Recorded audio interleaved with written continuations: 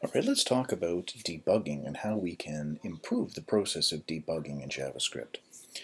I've got a sample file here that I've written with examples of a whole variety of console methods. Now, most of the time in the code samples that I'm doing in my tutorials, I'm showing how to use console.log just to write something out to the console. But there are actually a variety of methods that we can use. Console.count, first one that I have inside here, counts the number of times that this method has been called. And optionally, we can add a label inside of here. So I'm counting two things, Ricky and Bobby. These are my two labels. I'm using these two strings. So the first time this runs, I'm passing in Ricky. It's going to say that Ricky has been called one time. Down here, it's going to say Bobby's been called one time. And then when I call this function up here, it's going to be passing Ricky in. Ricky will be used as the label. So this will come back and say twice for Ricky, 3 times for Ricky, and then twice for Bobby, and then 4 times for Ricky. So we're counting the number of times that each of these methods has been called with these individual labels. On top of that, we have console.time, and it's paired with timeEnd. This will allow me to count the number of milliseconds that it takes from this point in my code to this point in my code. And again, we can stick a label in here, so if we want to track the time for different things, we can attach a label to each one, and then it'll be written out inside of our console window. Group allows you to indent things. So group and group end works the same way as time and time end. You have a starting point, an ending point, and just the way I've written it inside of here, I've added some extra indents. You don't need these in your code, but putting these indents here is what it will look like inside of the console in the browser. This isn't going to happen on the terminal, but in the browser, this point will be indented, and then this part right here will be indented further. And then as for the formatting for the messages that we're logging out, we have console.log, which is the standard one we use most of the time, console.info, or console.error. So these will be slightly differently formatted within the console window. So we can take a look at those. I'm going to run it once here. There we go. So you can see the Ricky, Bobby, Ricky, Ricky, Bobby, Ricky. Those are the count functions being called.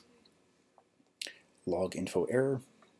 Inside of the terminal window, we're just going to get the same thing. So these aren't going to be formatted differently, but in the browser they will be. And then here is the number of milliseconds it took to get from this point to this point. All right. Now let's go take a look at this same code inside the console in the browser. All right, so we'll jump over here, we'll refresh to make sure we have the latest copy of it. I'm going to open up the console, and here we are. So we've got console.log, console.info. Here's the console.error, and it's telling us the line number as well, the file and the line number where this error occurred. So slightly different format that we can see. Here's the grouping, and this is the time result. So this was the label we used, Ricky, and it took 0.135 milliseconds. Okay, great. So a whole bunch of console methods that we can take advantage of. Now another one, let's say we don't have this open. I'm going to comment out the error. I'm going to move, yeah, I'll just leave it like that. I'm going to comment this out. I don't want an error showing up in my console. I'm going to create a constant up here called debug mode. Now this is not something that's required, it's just something that's a handy tool to use when you're trying to debug something. There's a keyword in JavaScript called debugger, and if I put that inside my code, then it will, when the code runs here, it will actually launch the web dev tools and jump to the console. I want to be able to turn this on and off just by changing this between true and false. So somewhere in my code, I'm going to write if debug mode. So if that's true, then debugger. Okay, that's saved. Now this if statement is not required. This is the only part that's required, this keyword debugger. And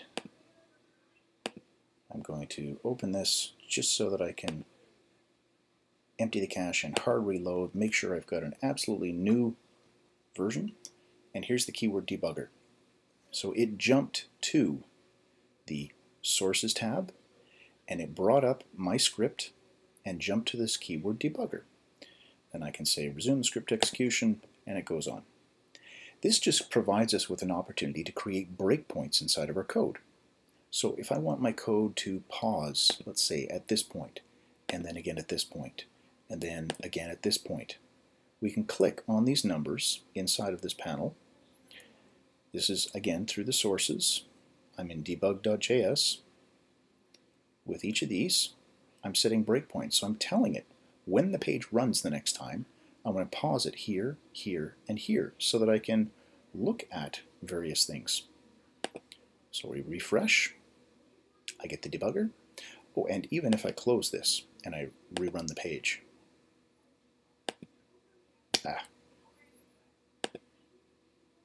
sometimes it's a little bit finicky with that.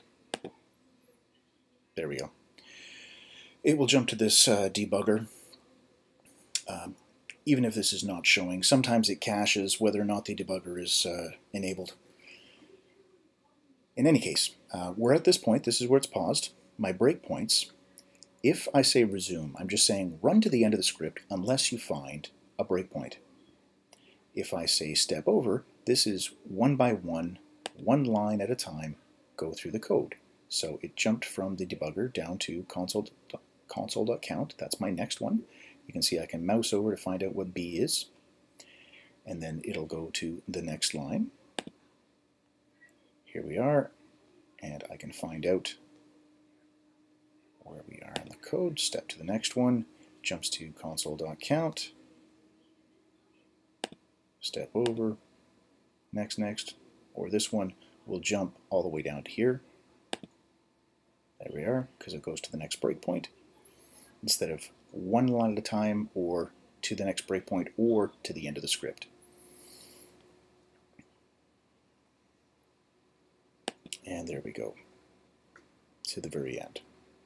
The console, there we are, you can look to see, that took 13.6 seconds to execute because it was still counting while we had the breakpoint activated. While we paused in the middle, the count with console.time and console.timeEnd was still running in the background. All right, back into here. A couple of other little tips and tricks. I'm going to remove these guys. And down here, pretty print. Now, usually this is for JSON to spread things out and make it easier to read, but it also works on regular JavaScript files. This one function here, you may have been wondering why I had this combined onto one line. It was just so I could show you this. There we go. Click on this, and now it's spreading things out. It lined everything up, got rid of those extra tabs that I had inside of here. My function has been spaced out like this. So it's just a little bit easier to read the code. That's what Pretty Print does. And you can see debug.js. This is the formatted version. Here's the original version. I can go back and forth between the two of them. I can set breakpoints now, like this one, inside of my function. So I'm going to do it right here on the return true. That means it's going to pause before this return statement runs. And if we rerun our script, there we go, got to the debugger, and we'll say go ahead and keep running. So it's going to jump, it's going to run this, and then it's going to go here to this, which will call this function, and then this one will call the function again. So resume, keep going to the next breakpoint. That's line 13. Now, because my breakpoint's inside this function, I'm able to look at some of the variables. And we can see that the local scope inside of my function has a variable called nm, and its value is Ricky. This, the context, if you'd used the keyword this inside of here, would have been the window object. And inside of global, there's a whole bunch of stuff, but up here at the top, we've got B and R. The window object is the global object, and it has a property called B and a property called R, which are our global variables from right here. That's what happens when you declare global variables, is you're actually adding them to the global object, whether it's global or window. These are being added to that. Okay, so we have a whole variety of console methods. We've got the Pretty Print, which will format things. We've got breakpoints that we can step through one at a time or go jump to the next breakpoint or run to the end of the script. The debugger keyword is going to open up this panel for us. And one last thing, if you're inside the Sources tab and you want to open up another file, the Command P or Control P if you're on Windows allows you to search for, so let's say the debug.html was the file that I wanted to open and look at. Command P for the search in the project for the file that you want. That's what the Command P will do. All right, hopefully that will help you out with some of the debugging and finding your errors. Thanks for watching. If you have any comments, please, or questions, please leave them in the comments.